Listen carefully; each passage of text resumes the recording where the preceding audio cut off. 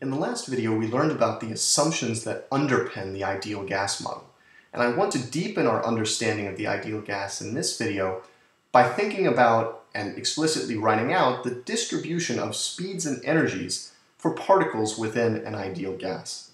So we've seen already that based on the assumptions of the KMT, ideal gases consist essentially of point-like particles zipping around in straight lines at constant velocity according to Newton's laws of motion until they collide with one another or with a wall. However, this does not mean that particles in general have all the same speed. In fact, it's highly unlikely that particles have all the same speed. We've seen, and you can imagine, that a collision between two particles at kind of a glancing angle can lead to a change in the velocity of these particles. And so we should expect not a uniform speed for all particles, but a distribution of particle speeds. What exactly do we mean by distribution? Well, what we're looking for essentially here is something like a histogram, really. On the y-axis, we'll put the fraction of particles with a particular speed s, and on the x-axis, we will put speed s.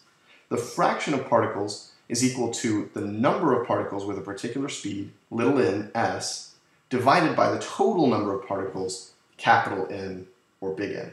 So we're looking for the form of this histogram. What does it look like? To begin to get at this distribution, we can lay out some of the assumptions of the KMT in a slightly different form to think about conditions on the distribution. And this was done by Maxwell back in the 19th century. He reasoned that, all right, since collisions dissipate no energy, the total kinetic energy is conserved. So that means there's one distribution with one total kinetic energy that characterizes the ideal gas. We might see small fluctuations here or there, but the total kinetic energy must be constant. He also reasoned that for a particular speed, the fraction of particles with velocity in any particular direction is constant. So what does that mean? Well, that means if we imagine a particle with a velocity in some direction, let's call it v1, and we imagine another particle with velocity in a different direction, let's say v2, such that the magnitudes of the two velocities are the same, or in other words, the two speeds are the same. The number of particles with velocity v1 should be equal to the number of particles with velocity v2 because their speeds are the same. That means that the fraction of particles depends only on the speed, only on the magnitude of the velocity and not its direction. That means that no direction is particularly special. And for a gas uniformly distributed in a container with molecules bouncing around randomly, this should make pretty good sense, right? That no direction is particularly special. What that means is that the distribution of speeds must be spatially isotropic. It must look the same no matter how we look at the distribution, no matter what angle or what direction we look at. And furthermore, if we're going to say that no direction is particularly special, that means that the distributions of the velocity components in x, y, and z should also be isotropic. So if we broke down each of these velocity vectors into, say, a y component and an x component, then those two should also be distributed isotropically. So that means we've got an isotropic distribution of the overall velocities, like v1 and v2, and an isotropic distribution of the y velocities, like vy1 and vy2, for example, and the x velocities, vx1 and vx2, and even, for that matter, the z velocities, which we of course can't show here, should also be isotropic. There's only one type of distribution that has all of these properties, in fact. There's only one type of distribution such that we can take independent distributions in x, y, and z, combine them into a three-dimensional distribution that is also isotropic. And rather than lay it out for you myself, I'm going to turn over the reins to Werner Krauth, who's a professor of statistical mechanics. He teaches this great statistical mechanics class where this distribution is derived statistically from very fundamental and very simple and very beautiful principles. So here he is describing the key distribution for the velocity components of particles within an ideal gas. Gaussians are unique in that independent distributions in x and y give an isotropic distribution in two dimensions. This property is general for Gaussians in any dimension. The three-dimensional case is shown here in Gauss 3D.py. Each point is a vector x, y, and z, and all three are independent Gaussians. So output of the movie version is shown here. 1 point, 2 point, 3 point, and so on, many points. You see that the distribution is isotropic. And in the movie version, we can even turn around the distribution and look at it from all angles. So there we have it. The key distribution is a Gaussian distribution. And I've drawn a picture of a hypothetical Gaussian here for us. It looks sort of like a bell curve, and really it is the bell curve that you may have heard about before. The mean speed is right at the center, and it decays sort of symmetrically on either side of the mean. This is the Gaussian distribution for a single velocity component. So this would be, for example, the speed in the x direction, or the velocity in the x direction.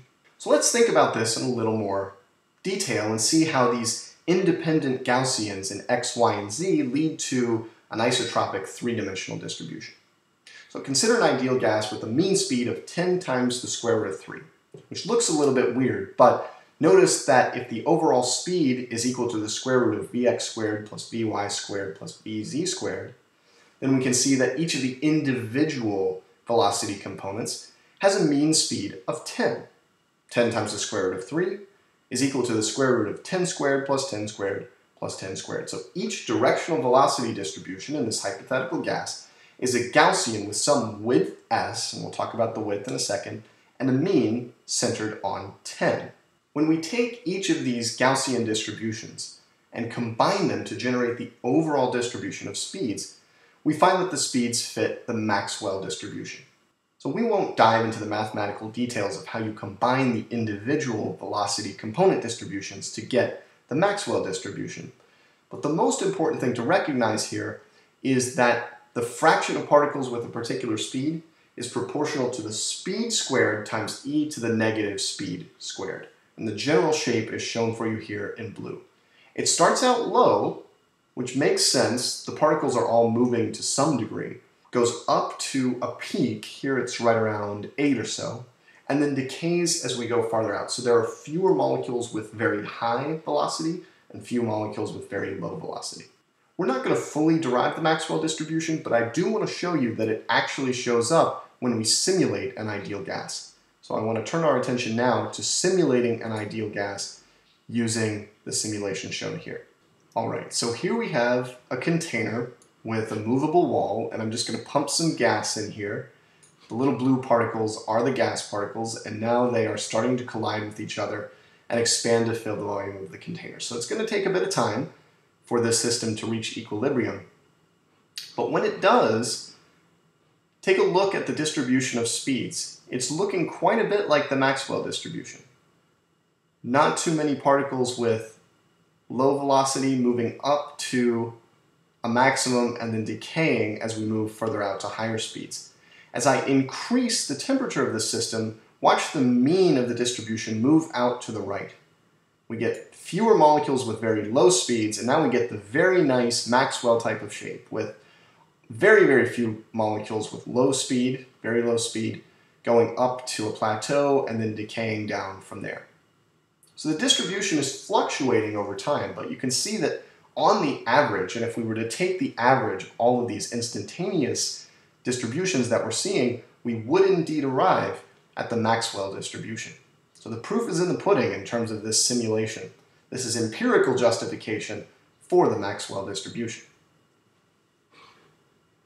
Now that we've seen the distribution of speeds, we can actually derive the distribution of energies for the particles in an ideal gas. It's called the Boltzmann distribution, and the general shape of a Boltzmann type distribution of energy is shown for you here. So it looks rather similar to the Maxwell distribution of speeds, but again notice the general shape here.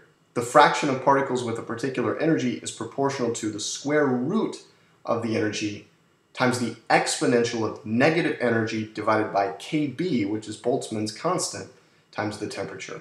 And this is actually a common pattern. You'll notice the exponential of negative energy divided by kBt or divided by RT comes up again and again and again in chemistry. And this is really the reason why, the assumption that substances we work with obey the Boltzmann distribution and behave somewhat ideally.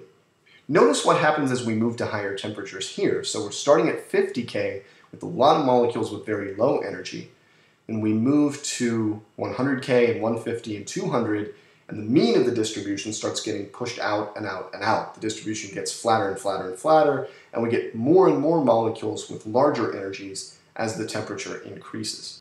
I won't show it for you here, but we can also empirically support the Boltzmann distribution using the same simulation that we used to justify the Maxwell distribution.